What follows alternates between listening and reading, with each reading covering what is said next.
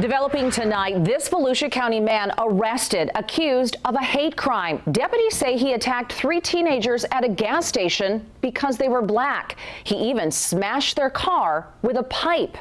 And he didn't stop there. There's more to this story. Fox 35's Vicki Carr joins us live from that gas station in Osteen. And Vicki, deputies say he even followed the teens when they left the gas station. Yeah, John, and I talked to Sheriff Mike Chitwood about this case, and he wants to make it clear that hate crimes won't be tolerated in his county. Body cam video shows as deputies arrest 58-year-old Richard Burnham of DeLand. Investigators say 3 teens were getting gas at this Circle K in Osteen. They say Burnham, who they had never met, became hostile and aggressive and started using racial slurs against them. I don't know what would provoke our suspect to fly into such a rage. Deputies say Burnham then got a pipe from his truck and smashed the window of the car with the teen still inside. Here's a 911 call made by the victims. We don't know what type of weapon it was, but it was heavy and it shattered our window.